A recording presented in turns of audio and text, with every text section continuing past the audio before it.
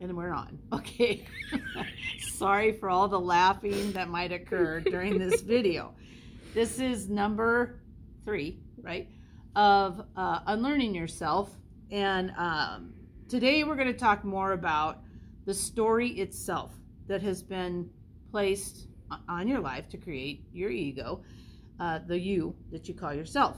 And we were laughing because it's been an insane afternoon. Edrie and I are ending the year in giggle fits, and I found this magazine that I want to use as a prop, and it's Life magazine, and she had just said, "You're holding life in your hands." And I said, well, yeah. Anyway, she's going to show you this cover, and we're going to talk about this. This is from November 21st, 1955, and this is the real deal. And this woman right here is Jane Mansfield, and you can look her up. And these 4, I can count. Sorry, the whole day's been like this. Jane Mansfield on this copy, and I picked this up in an antique store along with many other magazines, is scribbled out. And I find that fascinating because, again, I don't know why that was done. The person who had this magazine was Glenn Zobel of Norfolk, Nebraska. And this was a subscription at one point. And I find it fascinating that she scribbled out because she died a very horrible death. She led a very beautiful, beautiful woman. Looked like Marilyn Monroe. And she was like the premier hottie at the time. Tragic life. Really, really sad. And what we want to focus on today is, I was kind of explaining this to Edrie, and I'm going to flip to the back cover because I want you to see that too. And this is Niblet's corn, and I believe that's Green Giant because he's on the label there, the Jolly Green Giant. So 1955 again, and they're saying it's as fresh as this. So 5 years before I was even born, they're already lying in advertisement because, of course, this is not as fresh as this. And we're heading into a time now where you're not going to even be able to get this, grow this, or whatever if it goes the way the people who are planning our future want things to go. And so I just find this fascinating because this happened to be laying on our kitchen table. Tom was moving some stuff for me, and he needed to get a tote to store this in. And this happened to be the one of all this, like a bunch of these that I had acquired when we first opened the shop. I haven't even gone through them. And I said, hey, why is this on the table? And he says, well, I needed to take one with me to buy a tote. And I thought, fascinating that you happen to grab this because this has to do with what we're going to talk about.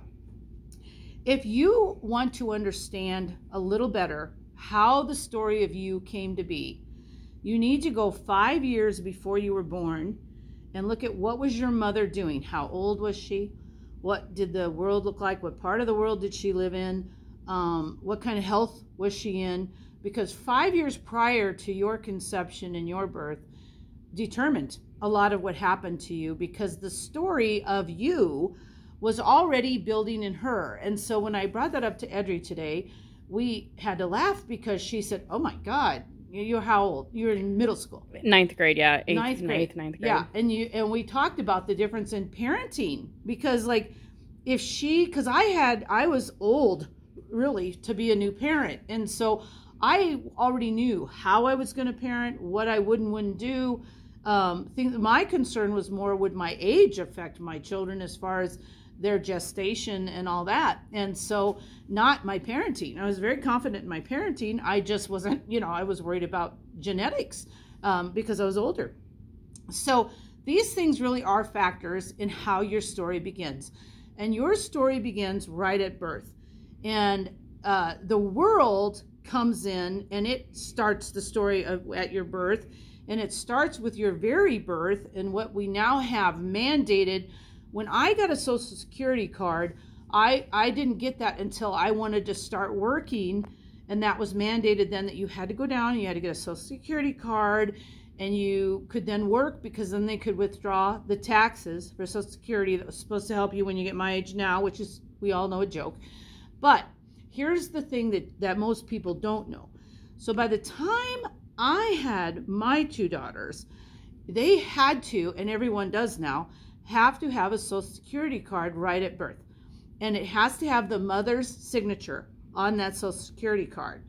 And what a lot of people don't understand about a Social Security number is that that number is part of what's called maritime law. And maritime law involves anything dealing with water and business over water. And any business done over water, and you can research this if you want to and dig deeper, and you shouldn't just take my word for it, is binding with money. And so words involving money and throughout your life that you say and you don't think much about, but if you think about laws over waterways, all waterways have what's called a bank on the edge of the water. And thus banks are what you control the water through or dealt through. And that's why the term bank is used. And a banker might tell you that's not true, but it's true. This goes way back in history. So any law made over water or dealing with water, maritime law, is binding, financially binding. So when that mother signs that birth certificate, you have come from water. And so when a woman's water breaks, and especially if you're born naturally down a birth canal, you have then been born through water, and you are subject to that law. And you might doubt that, but this is true. This is absolute truth. I'm not making this up. You can do the research. It's one little tiny part of your story. So the world is shaping your story, not just your family, your genetics, and what you're experiencing. The world already owns you. The government already owns you. Nobody tells us this. Nobody points this out. But that's why every single baby born now has to have a birth certificate and has to have a Social Security number. So part of why I tell you, you need to kind of look at your story and backpedal all the way back to birth. And this is a perfect example. And I'm not giving this to you to make you a paranoid nut or anything. It's just to help you understand that a lot of the world is a lie. I'm not trying to make you a paranoid nut. I mean it. But I do want you to understand and to finally have peace with the understanding of, well, if a lot of this isn't true, in fact, probably most of it's not true, then where does that leave me? And that's when you start to become the real you, the you that you were born to be. Because the rest of it is a story that you've bought into and felt you had to play the part in that story. As a child of someone, as a student of someone, as a person of a city, a state, a county, government, whatever country you're in. These are all things that have been taught to you. You did not come out of your mother saying, gee, I'm an American citizen, female, this is my name. Nothing like that. So all of that was taught to you. You didn't create that. You built on that once you were an adult, or will be an adult if you're watching this before being in adulthood. So if you start to look at that and can really analyze it for what it is, excuse me, then you can start to unravel what you do want to keep and what you don't want to keep about your story, about your essence, who you are. Instead of what's been taught to you, told to you, pounded into you, intimidated into you, that involves every aspect of your life, from what you think are your beliefs to what you think are the laws that you obey, all of it.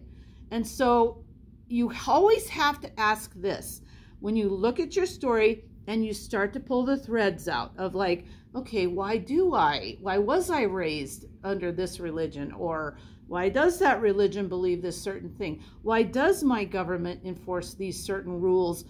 And how does that apply to me? Any bit of it, any bit of your life from the time you were conceived on till you finally wake up to realizing this stuff is all in place, what you have to do is question it and say, the biggest question to ask is, who benefits from this part of my story? Who benefits from telling me, like, say, I have to get good grades in order to go to college, in order to have a good job and make good money? we now know that for most Americans, that's BS. You still could go to college. You still can go to college and not get grades that are stellar.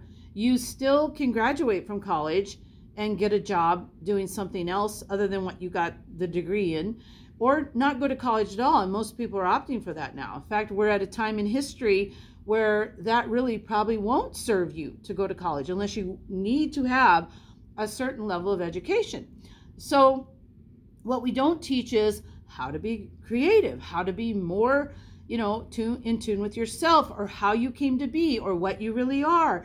You're taught just certain guidelines, and those guidelines used to be fairly wide, and now they've become very close, and they want to make them even closer, okay? Because the closer we bring those guidelines in, the tighter we make your story, the more conflict it causes in your life, and the more confused you are, and the more afraid you are, and the more likely you are to make bad decisions about you and not ever figure out who you really are and what you really are. And so that's where we're going to stop today, and then we're going to get into the next time about what you really are. And that might be exactly where I lose some of you, because I tend to be extremely honest, and I tend to be very sincere and very what would be the word, Adri? Not afraid for them, but I am very loving, and I am very hopeful for people to figure this out. I'm very hopeful that you will figure out who and what exactly you are, so that you don't succumb to fear and decision making that could quite possibly rob you of your very soul, we will say. Yeah. And we're going to end there for today. Thank you.